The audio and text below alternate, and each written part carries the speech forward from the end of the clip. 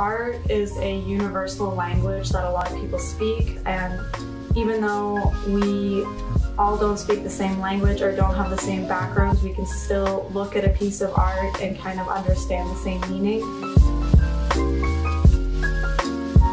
Hi, my name is Rachel and I'm an illustration student at Sheridan College. Personally, I like storytelling, so I like referencing comics and TV shows and movies and stuff like that. I like creating story worlds and character designs.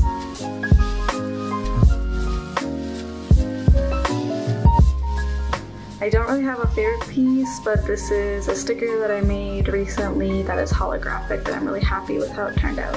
So many things that exist in our world would not exist without art through concept work and architectural. So, yeah.